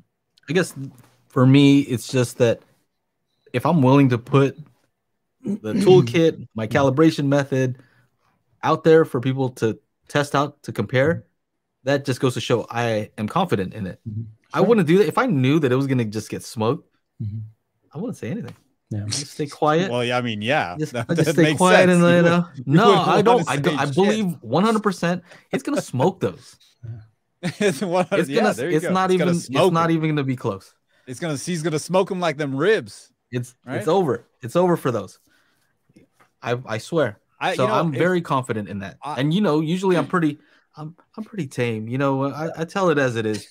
But it's not out of here. Yeah, he's never been tame. I'm not tame. No. Here's what I'm interested in finding out. If this goes down, and it's we've always been making our purchase decisions of these amplifiers, receivers, preamps, whatever, based on their automatic room correction, right? A lot of times, sure. Now I know there's a lot of you like Paul that love Yamaha, right? He's hanging on, man. He's hanging on. He's diehard. By the way, Paul, I can't get my stupid movies on my knot. Anyway, he's my IT guy. He's like, I hit him up yesterday. Is that what you call him? Your IT guy? He's my IT expert. I thought he was your movie dealer. Attached storage guy. And I hit him up yesterday. He's like, hey man, I'm setting up my NOS, and he's like, oh dude, I'm like eight beers into a bender. Hit me up tomorrow. I'm like, oh crap. Anyway, he's your movie pimp, you know that. Look, if you like the Yamaha A8A, right? You like the 2-channel sound of the Yamaha. You like the DAX. You like the build quality. You like this. And then, yeah. Wipe out. Oh, this isn't a mirror. It's almost a mirror. It's a camera. I'm looking at. Anyway, we're not encumbered. Andrew, awesome, man. The note was a nice touch. Hey, appreciate it, man. I'm telling you, man, my hand and like a dude that killed a Sharpie in the process. Like, who knows? Now you're not encumbered. Like if all this works, like this toolkit, Joe's app, you're not locked into a certain brand or manufacturer. You like the look of the RCam. You like just the physical look of the whatever receiver. You like the porthole on the Marantz. Yeah, you like that shitty porthole. You know. We know people like that. Shitty hole. Okay. 8 hours into a bet into 6 hours. Into a 6 hours. Okay, there. That's a. I was confused. I was like, oh, I was working hard on that one. I did. Yeah. So with with these things that we've come up with, you're now free to like buy whatever you like just the looks, or you like the internal components, and you're not tied to the automatic room correction inside the box. Yeah. I think that is like going to be like the huge thing here. If I do manual calibration, like that one guy that was all mad last week of this what is it, the AV10, the AV10, and then do a manual calibration on the $1,500 Pioneer and be like, it kind of like sounds pretty similar. Who knows? A true calibration should make stuff sound more similar than different. I think it should. At the end of the day, it starts, my car audio system, my headphones, everything sounds pretty close to the same, right? And that's a good thing. Imagine if everything sounded completely different. How can you mix and master that way? Somebody's not doing it right. If everybody is completely different. Yeah. Something's wrong. Yeah. Something's very wrong. Yeah, exactly. Yeah. Well, I talked to Floyd Toole one time about calibration. He's like, there's only one real way. There's only one correct way. Mm-hmm. You know what I mean? Everybody's trying to do their own thing. He's like, real correction, there's one way to do it. And that's it. So the question is, what is the correct way? Yeah. I think I have the correct way. Yeah. I'm sure everybody thinks they have the correct way, but trust me, mine's correct. I don't know how to say this name, but if Yamaha switched to Dirac, that would be a total game changer. They have so much going for them, but ruin it at the finish line with. I gotta make a sound like "why pow" on my soundboard here just to say it. That's funny. Oh, and if you don't mention their new ugliness, he doesn't like the looks of the new one. Yeah. Yeah. This is the way. Christian asks, which would you choose between a Marantz Cinema 40, the Sony AZ 5000, or the Onkyo RZ50? I have the Sony AZ 3000. It's the cheaper one. I told Sony retail for? It's like 1,600, 1,500, 1,600. Yeah. I told them to send me that one because I have the Denon 3800, which is like the same price. Right. But then I come to find out that this 3000 doesn't have pre-outs, and I'm like, crap. That means it's going to be harder for me. A $1,500, $1,600, man, no pre-outs. I'm pretty sure it does not have it. Let me just. I haven't even opened it yet. I find that hard to believe. Okay, Sony, what model? AZ 3000 ES. 3000. The new one, 1,700 on Audio Advice. Let's turn around the. Yeah, nothing. No pre-outs. Weird. Yeah, that's so. And then I think I know. I'm like, crap, man. Why did I tell them to give me this one? I should have looked at it first. I figured it'd be a good comparison between this and the Denon. But now I'm like, okay, well, the Denon's going to win just because it has pre-outs. But you know what's interesting? It does have pre-outs, ding-a-ling. Yeah, 2. Yeah, no. Front, left, front, right, surround back, center, subwoofer, subwoofer. What are you looking at? I'm looking on their. I'm on Crutchfield. Unless that's a different one. Yeah. ZA 3000 ES. No. The AZ. That's the wrong... ZA is the older one. It says discontinued on Crutchfield, right? Okay. Yeah. All right. My bad. I'm like, it was right there. So it's the AZ? AZ is the new line. Yeah. Well, that's lame. Why'd they switch it around? Here, I found the Crutchfield one for the AZ. Yeah, that's all they did. They just it's kind of stupid. That's not cool, man. You would think that they would include that. Yeah, that's something that expensive. But here's the thing: the 5,000 is actually not that much far off. So maybe they're just trying to push you to buy the 5,000 instead. Right. Makes sense. Oh yeah, that's bare bones. Looking at the back. Holy cow. It looks like a regular like $600 receiver. Wow, right? That is so weird, man. That's shady. So here it is. So here it is, Mike. Check out this one. Yeah. So this is the step up from that one, right? Okay. Look at this. Yeah. Not so super for $500 more, right, you get the pre-outs, and it's 11 channel as opposed to 9 channel. Right. So I don't know. I'm not too super excited on the Sony, and part of it just goes back to, you know, Sony's just always made budget friendly. Their power supplies have always been pretty underwhelming, to say the least. So I'll be curious to see what people say about it, but I don't know.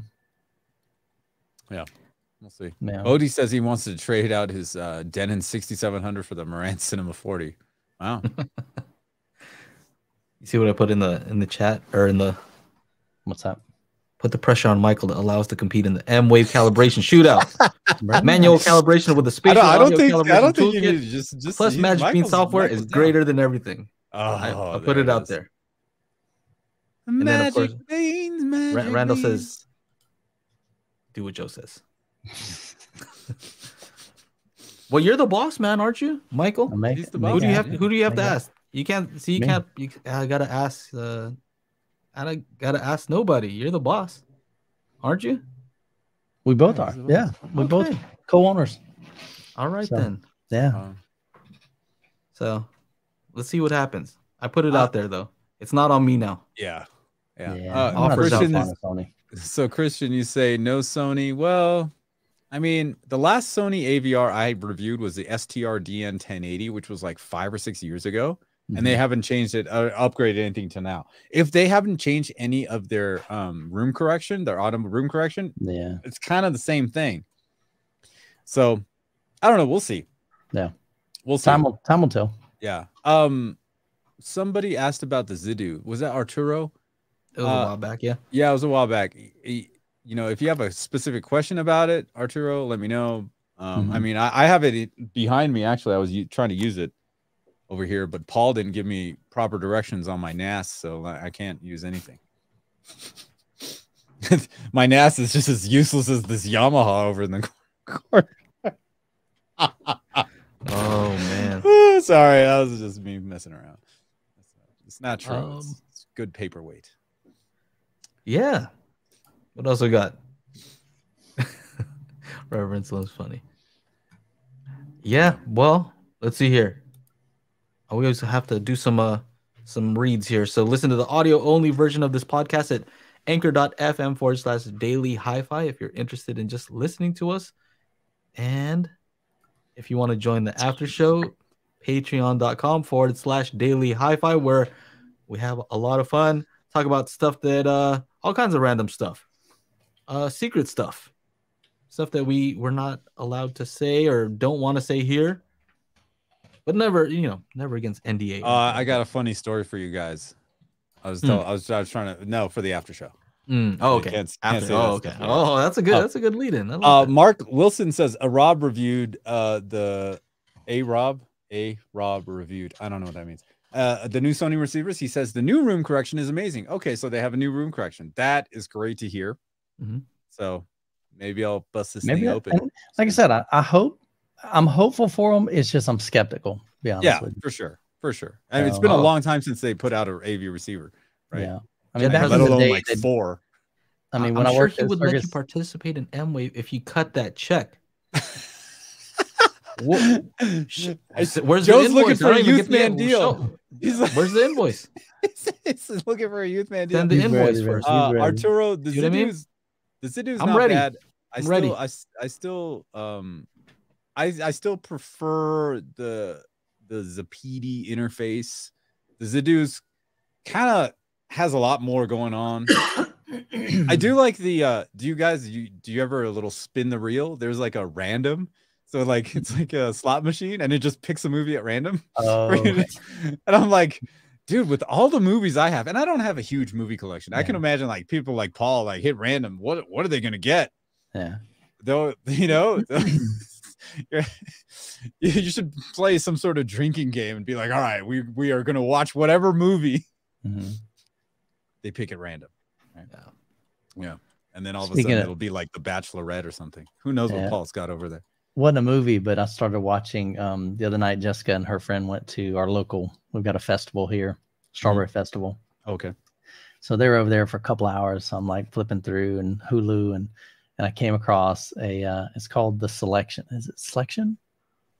Yeah, I think it's called The Selection. So it's basically like the Navy SEALs, how they start out with like 30 people, and they just by day 5, they were down to 6 people. Everybody else quit.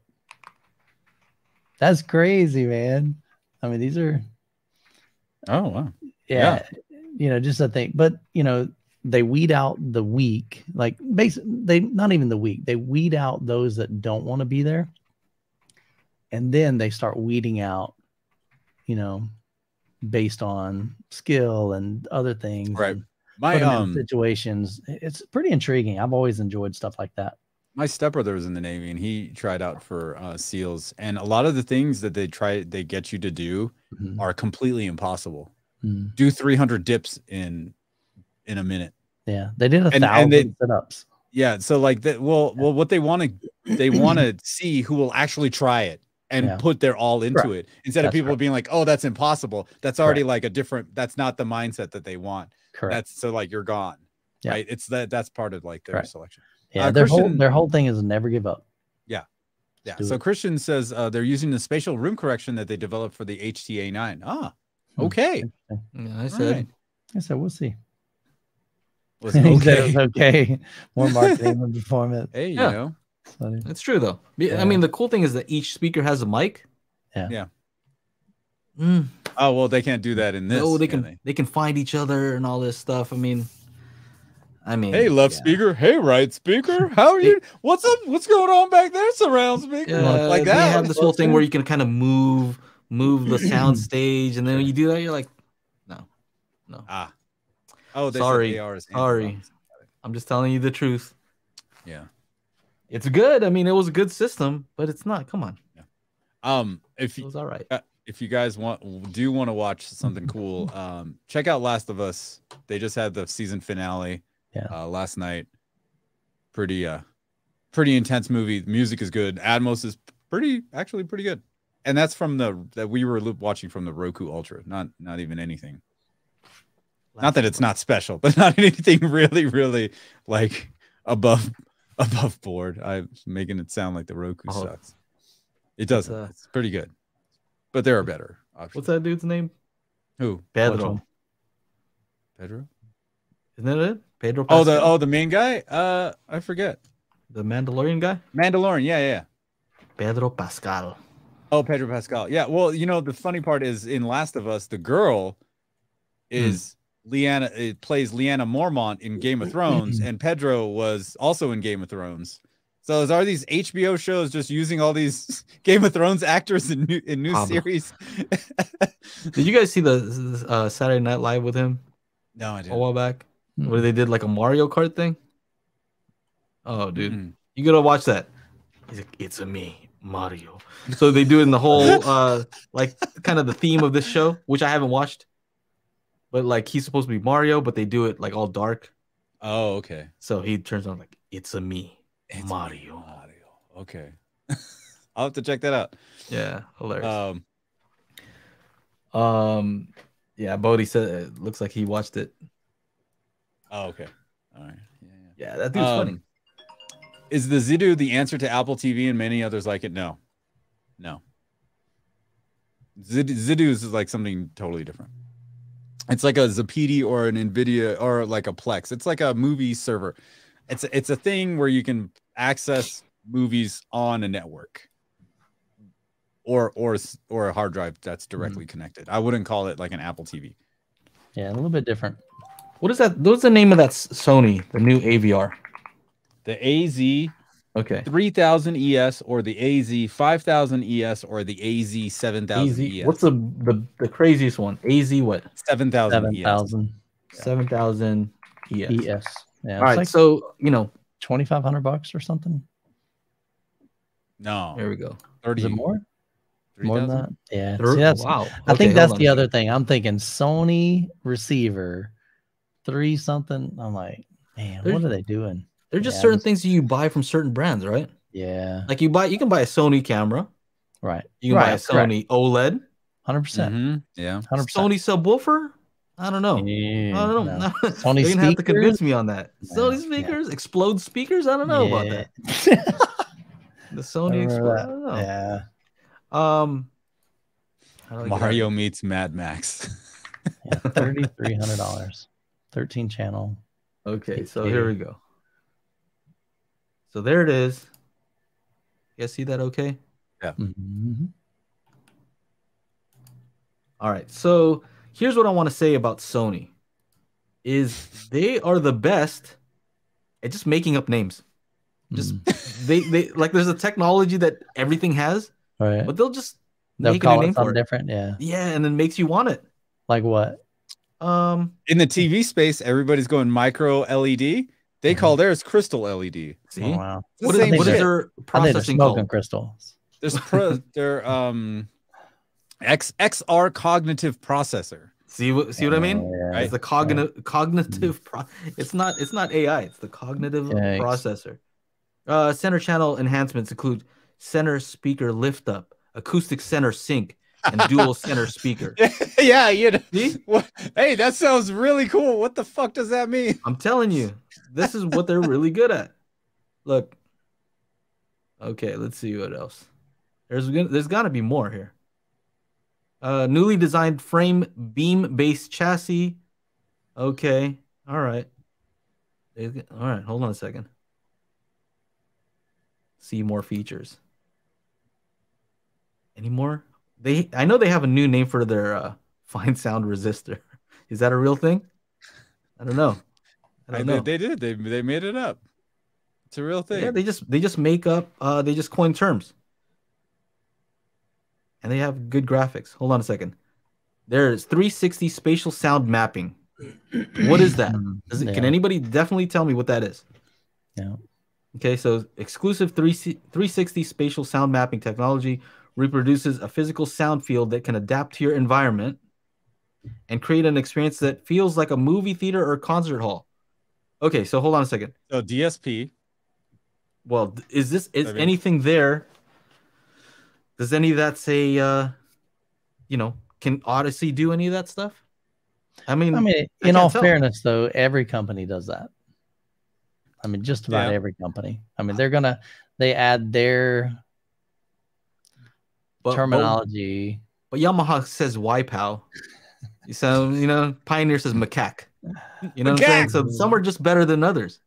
That's all I'm saying is these guys are really good. Digital cinema auto calibration. What is that? 9. IX 9, right? 9. Okay.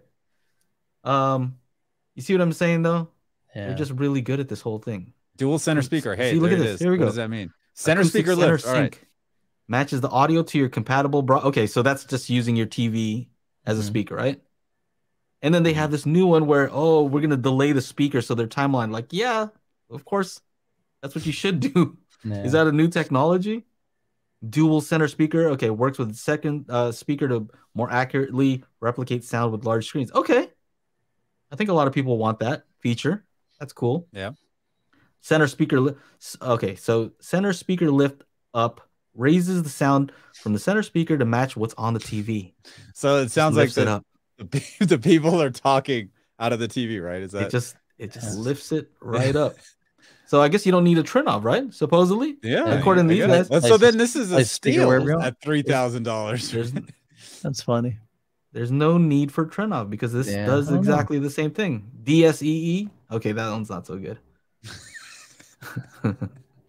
But anyway, they're really good at this. 13 channels of pre-outs. Hey, it's not bad.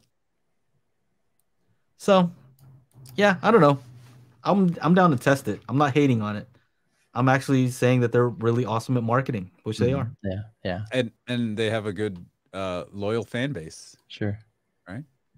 Yeah, it's just their track record. Maybe it's not there yet, but maybe this is awesome. Who knows? And like I said, I guess that's where the skepticism comes, because I'm looking at past performance, you know, and I hope, like I said, I hope they have made some improvements, because that's going to cause Yamaha to be better. It's going to cause Onkyo to be better. It's going to cause all that, because I said funny Yamaha. over there? Oh, that's his favorite, man. He said they're gonna make Wipeout better. Like, so it's just they like haven't done anything to. Okay, they added the little bass like thingamajig to it. Oh gosh. So you're just skeptical. It's okay to be. It's okay to be skeptical, because like, let's say if Pile, right? You guys have seen Pile products. If they came out with a new pre-pro, I wouldn't be excited. Pre-pro, $200. Right. Yeah. You're like, the price is, or a pre-pro for $5,000. Even then, I'd be even more skeptical. I'm like, really? Pile has never made anything that's been amazing. And I see, the Villa Man does have a Trinov. So I saw that. I saw that. Congratulations. You got the Trinov. That's why he hasn't been doing YouTube videos. He's trying to know. He's like, he had to make some money. He passed out. He passed out buying that. He's in a coma for a while. Money on the kid, money on the Trinov. Trinov's like the second kid. Now, like the first kid is keeping him awake. Second kid, the Trinov, is also keeping him awake. Oh, I gotta figure this out. I gotta hear this stuff. Oh man, yeah.